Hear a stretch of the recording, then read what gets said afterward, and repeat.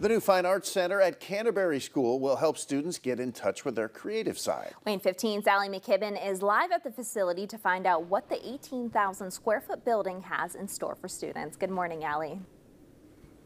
Good morning, Pat and Sierra. I am standing right here in the lobby of the new Fine Arts Center, which also doubles as the gallery, which exhibits both student work and alumni work as well. And I am here with head of school, David Jackson. David, thank you so much for joining me today. And why don't you tell me what students can expect when they walk in these doors? Yeah, thanks, Allie. Well, when they walk through the doors, they will come into an 18,000 square foot cathedral of fine arts, and we have this amazing gallery here. We have a recording studio and a podcast studio, a 3D art space, a 2D art space, a choral classroom, a band and orchestra room, and a state-of-the-art black box theater. So it really is an incredible facility for the students.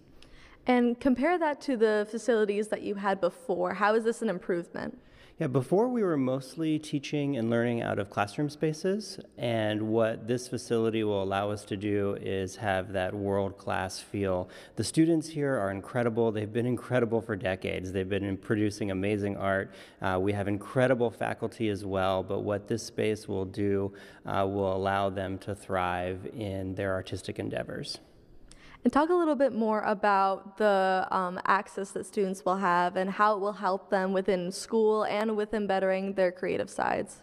Yeah, so the students have access to these facilities throughout the school day. We'll also have access after school. We'll also do some special programming for the students here at Canterbury and also for students in the broader community. Already, students are starting to think about careers in the arts, and even if they don't go on to careers in the arts, their creative expression that they form here will help them thrive in their future careers, whether that's going to be in medicine, law, business. So the facility is really going to provide them those opportunities to thrive not only in school but beyond. Thank you so much for chatting with me, David. Now the ribbon cutting is starting at 11:30 a.m. today, and stay tuned as we're going to check out some of these other classrooms to see what students can see what they walk in. And live from the Canterbury School, Allie McKibben, Wayne 15 News.